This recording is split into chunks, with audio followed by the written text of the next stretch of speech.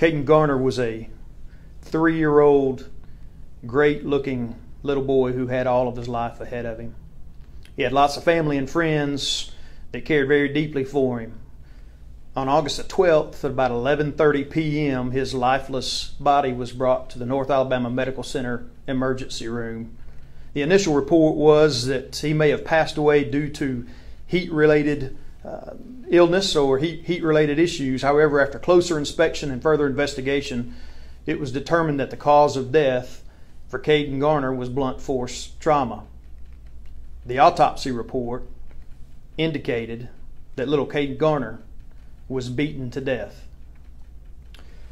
For several weeks since that time, members of this department, members of the community and his family have sought justice for little Kaiden. I am pleased to report today that the people responsible for his death have been arrested and will be held accountable for their actions. Justice for Kaiden begins today.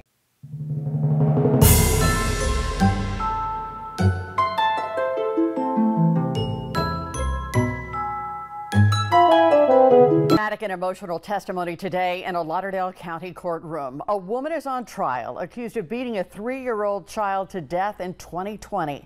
Today, that child's father took the stand against her. Aria Pons was at the Lauderdale County Courthouse. Aria, the man testifying, admitted he too played a role in his child's death. Have you ever heard of a mother beating a child with a belt till the belt tore into two? What about a father punching his 3-year-old so hard that the child suffers a laceration to the liver? If you answered no to these questions, then prepare to be shocked by the story we explore in today's episode. Welcome back to my channel, and this is the case of Kaiden Garner, his father, Blake Townsend, and I guess you can say stepmother, Yalrick Pride.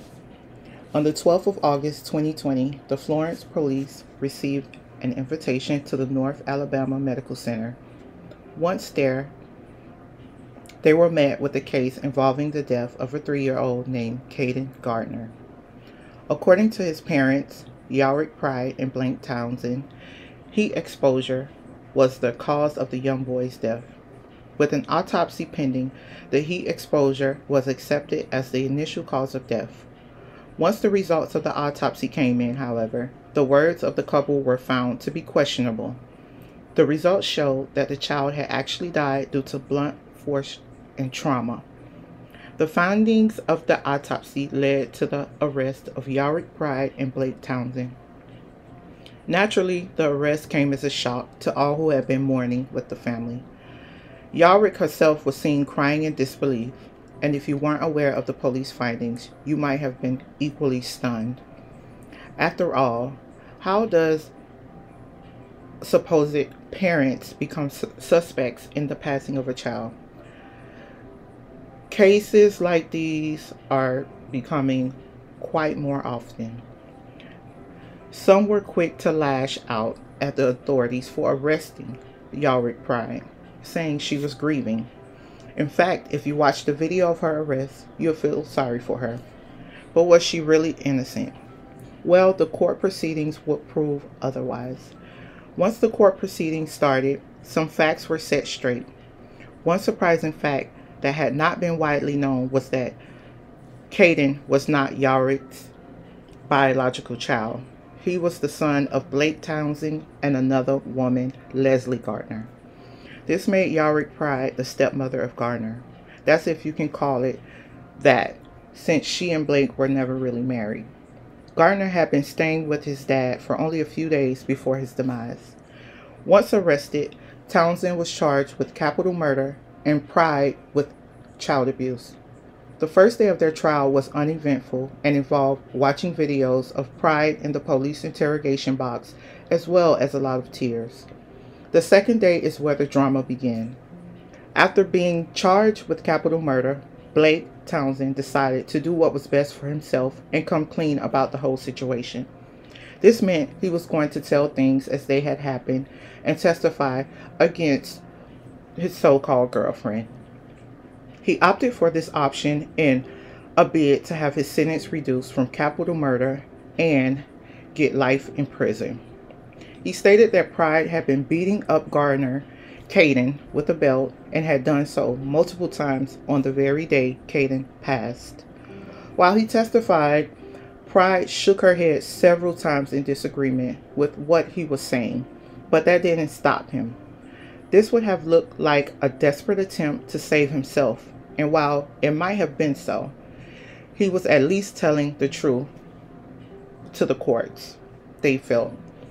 The defense even called him negligent and asked him if he has ever cared about anyone except himself, into which he replied, "Deep down inside, every night I cry. Every night I think about how I could have been a better father to him." The next day of the trial came with more drama and surprising twists.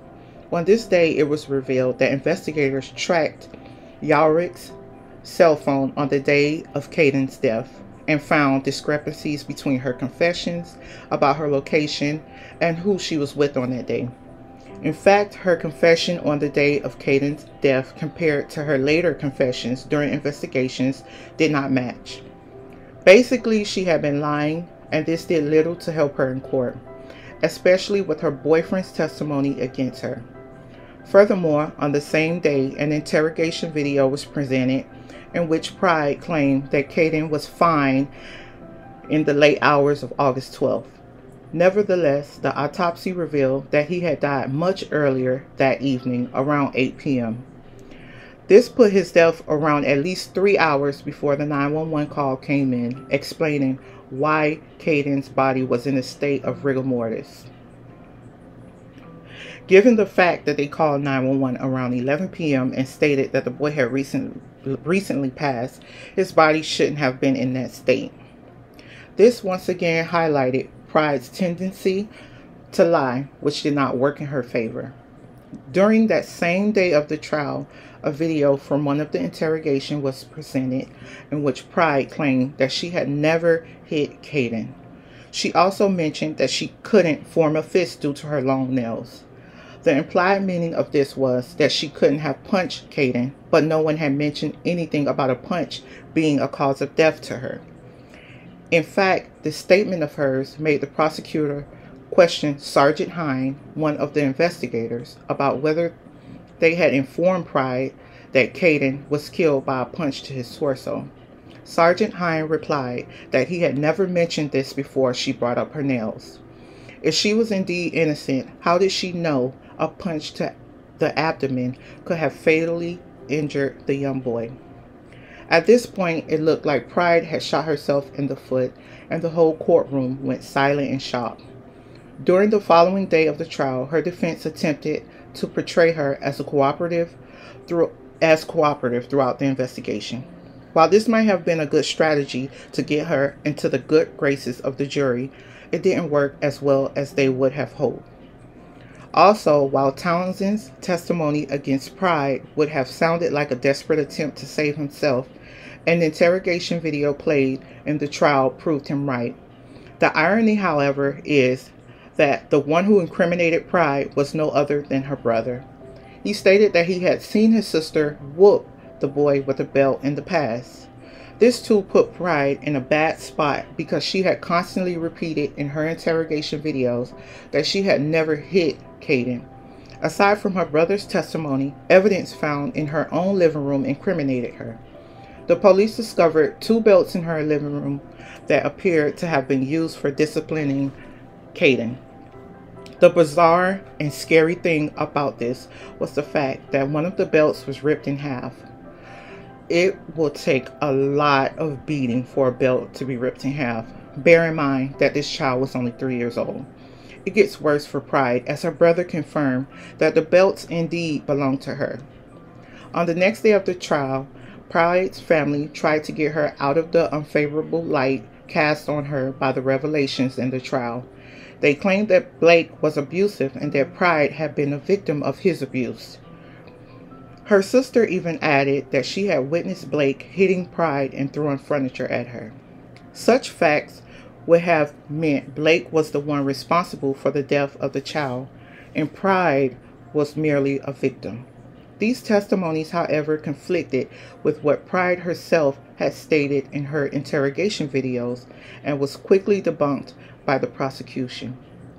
She herself had stated in multiple interviews that he was not abusive, rendering the testimonies of her family null and void. While many went into the trial feeling sorry for Pride, the revelations that came out during the trials killed any sympathy anyone had left for her. Even her family members tried to help her out. Her own words were her undoing. Blake Townsend didn't just point fingers at Pride, though. He confessed and stated his own part in all this, which made his testimony the more convincing.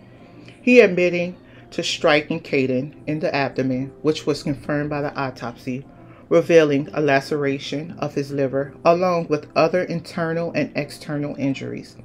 Despite this, however, Garner had other trauma-related injuries to his head, torso, and other parts of the body, which Pride was suspected to be responsible for. Given the new facts that came to light, Yalrick Pride charges were revised and upgraded to capital murder. The Lauderdale County jury ultimately convicted Yalrick Pride of felony murder also and aggravated child abuse. Blake had already pled guilty earlier and testified against his girlfriend, Pride, allowing him to get a life sentence. This is a sad end to the lives of two individuals who could have had a bright future and been so much more. Nothing is even sadder than the demise of 3-year-old Kaiden, who was nothing but the victim of a violent crime at the hands of the very people he should have felt safe with. A sad end to the life of such a beautiful soul. And that brings me to the end of this episode. Before we sign off, if you think or believe you know a child is in danger or experiencing neglect, you should call 911. If you are in the USA, call or text 1-800-422-4453. Professional crisis counselors are available 24 hours a day, 7 days a week, in over 170 languages. Bear in mind that Child Help Hotline crisis counselors can't make the report for you, but they can walk you through the process and let you know what to expect. Let's do our best to make sure no kids get hurt or murdered under our watch. Thank you for doing this, and thank you for listening to this episode. Also, leave me your thoughts on this case and tell me whether you think the stepmom, do you think she's innocent? And because when I first looked at the video, I really if somebody cries, I just automatically feel sorry for them. So when I saw that video, I thought she was innocent. So I don't know. Let me know what you guys think. Leave your thoughts. Please like, comment, and subscribe. Again, I'm not a health professional. I'm not a journalist. When I see these stories, they interest me. And me being a parent, I just think about what was a person's frame of thought, to hurt your own child, and when you should protect your child. So thank you guys for watching, and until the next episode, please like, comment, and subscribe. Thank you. I don't got the heart for this. I got kids. I got a family. I've been in love before. I was never neglected. After the guilty verdict was read, Pride burst into tears and began mumbling.